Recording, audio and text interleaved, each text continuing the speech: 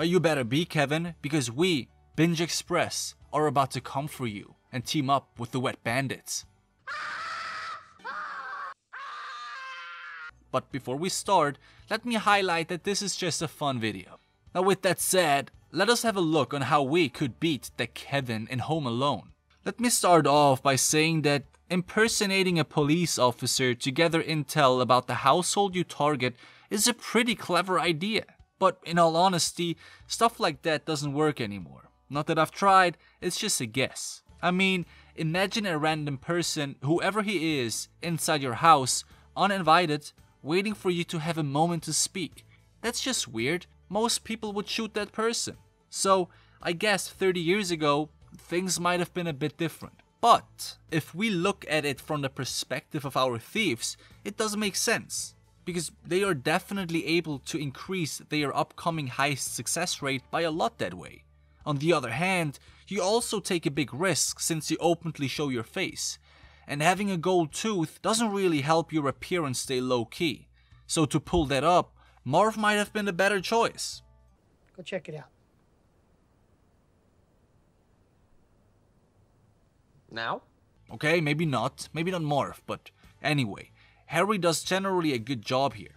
I mean, look at his costume, it's pretty spot on, especially when we compare it to the real officer we get to see later in the movie. And since this household is extremely chaotic, I mean, there is no doubt that that helps too in keeping a low profile.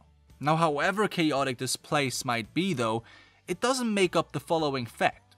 You see, I have checked out the neighborhood of our house and found out that the house is located in Winnetka, Illinois. Turns out the local police station is only about 800 meters away from the McAllisters. So this fact alone would convince me to either stay away completely or at least continue much more cautiously. In any way, let's follow Harry and Marv, the infamous wet bandits, and see where they could have avoided errors and win the epic showdown between them and the Kevin. Merry Christmas. When Harry and Marv arrive at the house the first time, there are several things I would have done differently. First of all, parking this very sketchy looking car on the parking lot of the house you want to rob is probably not the smartest thing to do. I think we can all agree to that, but you see, it isn't that simple.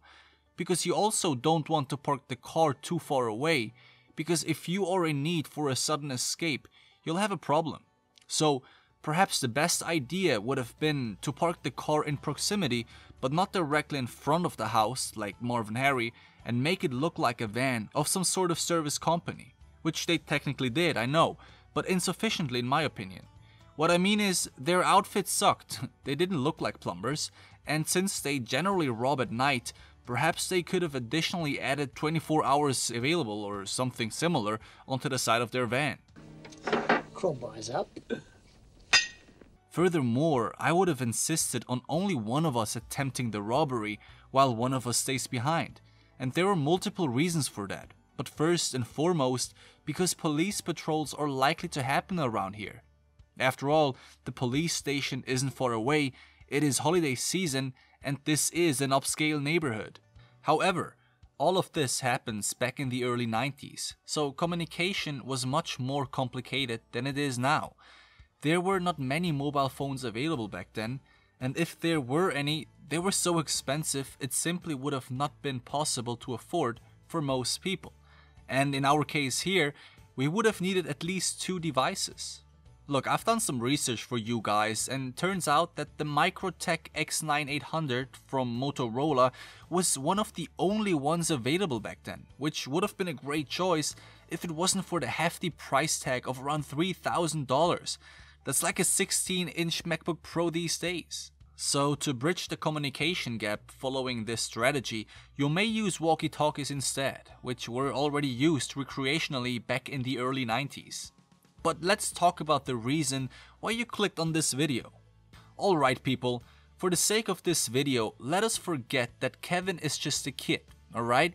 He stands for those who cannot stand for themselves. He is Gandalf, facing the Balrog, Neo facing Agent Smith. He is Kevin, the man of the house. I'm the man of the house. So, Our two goofies here make their way to Kevin's house, but before they arrive, please allow me to tell Marv that I like his sense of fashion. I really do. But his Italian shoes are a little out of place here. It's late December, for God's sake. How about some sturdy Timberlands for that extra grip and stability? We all know he will need it. After announcing themselves, for whatever reason, they finally split up, which is a phenomenal idea. I mean, look, fighting Kevin is a tough battle. We all know that. Hello. But your advantage is 2 versus 1. Let's be honest here, guys. If there were 2 Gandalfs versus 1 Byrok, we all would have rooted for the Fire Demon. That's just how things work. It's simple math. If you can't outsmart people, you have to outnumber them. That's why every zombie movie has zombie hordes. Anyway, Marv, just be careful. Tread lightly. It seems like Harry struggles the same though, so it might not have been the shoes. Although hey, Timberlands would do the job. I guarantee it. Timberland, if you're watching this video, reach out. Seems like ice is not the only enemy here. Seriously, I have never seen a glowing red doorknob, even in 2020. And by the way, you don't really want to leave your fingerprints on it? I have seen George Clooney and his friends doing fancy stuff, and apparently you want to wear gloves when stealing things. Burning away your fingerprints would do it too. Well anyway, let's check out Marv. How is he doing? Did you know that the average iron weighs 3 pounds? Now you do. I researched it so you don't have to, ever again. So when Marv tries to get up the stairs, his choice of shoes once again screws him over to the point where he ends up barefoot. I told you, this would not have happened if he wore the right shoes. But let's put aside their obvious bad choice of fashion here and focus on their reaction time. Because that too seems to be on the lower end of the spectrum. And we all know by now that playing video games 15 hours a day is a possible way to increase one's reaction time. And since Pac-Man was released back in the early 80s, the options were there. Simple truth, Harry, simple truth. But anyway, they finally make it into the house. Harry more like a SWAT team breaking into a house to get that peaceful stoner. Well, congratulations Harry, you're in now. And the next trap isn't precisely the worst one. I mean look, so far you got burned twice while Marv got hit by a 3-pound iron in free fall. So having glue all over your face while feathers are raining down on you is a pretty comfortable thing. Unless it's evil superglue, then you better go for the nail polish remover straight away. Meanwhile, Marv, this poor tall guy, finds his way into the house through the open window, and I know what you guys are thinking now. Why don't you look where you step, Marv? Well look, he's a tall guy, okay?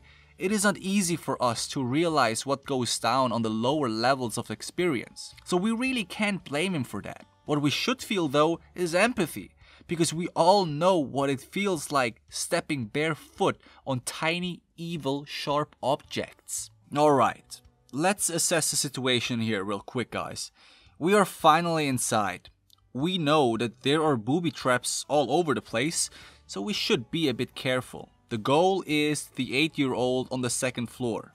Now honestly, if it was up to me, I would just loot the ground floor and make for an escape. Simple and easy. And since most traps were already activated down here, there isn't much more to overly pay attention to. But well, in the movie they chase Kevin regardless. But I kind of get it. It's like the boss battle you can't beat, but your ego doesn't allow you to back off. Many of you will understand. They just can't let go. I'm up here, you morons! So chasing Kevin upstairs, they fall backwards on tiny cars, causing me to lose my breath as well for a few moments. But they get back up and, well, get hit by paint buckets. Yep, those look like they hold about 3 liters of paint. I'd probably prefer stepping on Legos than getting hit with that. Alright, so when Marv almost catches Kevin and Kevin dodges the grab by putting Bart's tarantula on Marv's face, I kind of felt sorry for the spider, okay? I mean look, what can I say? I'm an animal simp. Animals are cool, and well, some of them are tasty too. However, I am more impressed with that scene though, because all tarantulas are venomous to some extent. So having one on your face and screaming like Marv does is kind of a risky thing, innit? I guess things were a bit more raw back in the early 90s. So Kevin escapes to his tree fortress using his homemade zipline, which we all agree is one of the coolest things ever. At this point though, it would have been much better for our thieves to stay behind and, well, do what they came to do. And if you still want to catch the Kevin, you should have split up. Tugging yourselves over the zipline is just a bad idea to begin with. Plus, it looks like it's very high up as well. Falling from this height can easily result in fractures. Not if you wear Timberlands, of course. But they were lucky. They survived their fall and chased Kevin to the point where they actually caught him. Just bad that this is Kevin's hood and not theirs.